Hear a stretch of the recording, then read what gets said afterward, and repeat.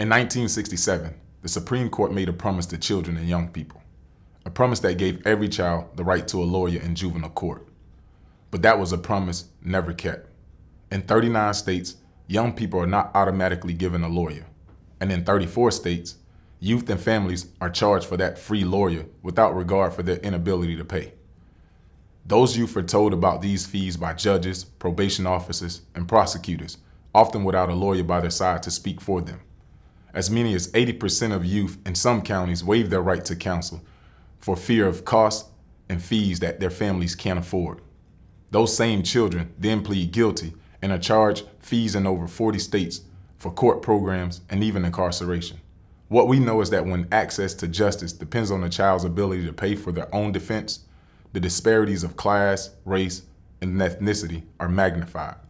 The time is now to make good on the promise of the Constitution for our children. It is time to stop charging children for their right to have a lawyer. States, juvenile courts, and judges should not charge children to access the Constitution. Help defend children and make juvenile justice reform part of the criminal justice reform conversation.